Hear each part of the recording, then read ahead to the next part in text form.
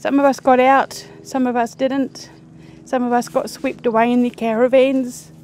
We rescued a dog yesterday and we rescued a bird today.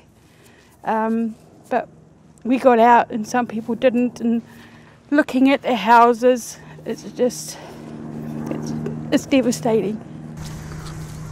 East Motor Camp. This is where we all...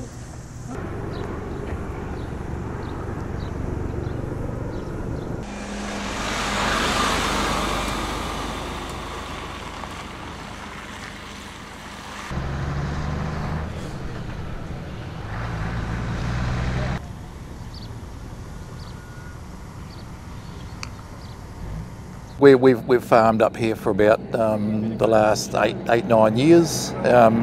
Great place to farm, and we've had water come through before, but nothing like this.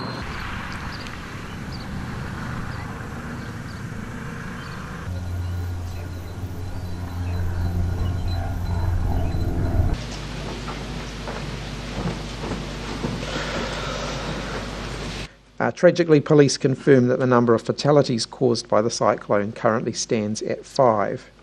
There are still people for whom the police hold grave concerns, and we do need to be prepared for the likelihood that there will be more fatalities.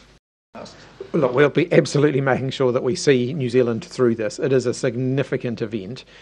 It is, on a scale of what we've seen with the Christchurch earthquake, for example, and it's going to take some time to work through it, and we will absolutely see this process through. Thanks, everyone.